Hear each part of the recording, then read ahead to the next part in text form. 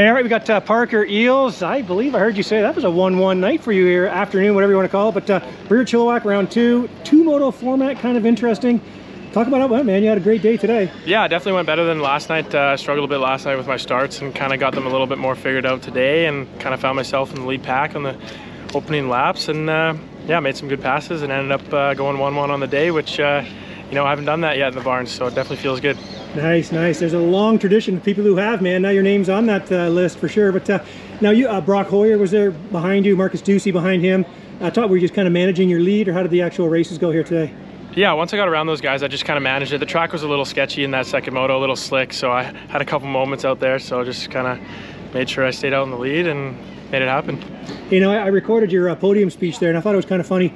John Wren, great announcer out here doing stuff, he handed the microphone to you. He didn't actually ask you a question. Yeah, he seems to do that sometimes. You kind of just got to freestyle it when he does that, but you know, it was good.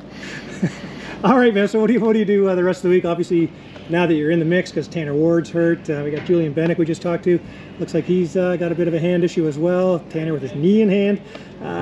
Man, moving forward, you might be the guy to beat. Yeah, it looks like it. Hopefully these guys heal up and are back next weekend. Kind of. Do you mean that? I do mean that. It's good when you can have some good battles. So yeah, hopefully they're all good and we're all battling again next weekend.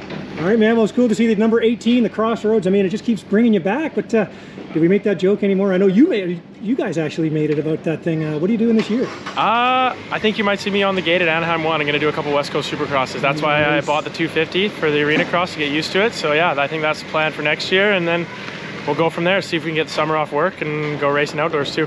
Awesome, man. Well, cool. Well, congrats on a great day here. Who do you want to thank, Parker? I'd like to thank Holeshot Motorsports, Fox Canada, Matrix Concepts, FMF Vision, 100%, Fusion Graphics, KTM Canada, Fraser Excavation, and yeah, everyone else that's helping me this year. Appreciate it. Nice, man. Should I talk to Canadian Moto Memes next? Yeah, he's right there, man. He's just up and uploading a new meme.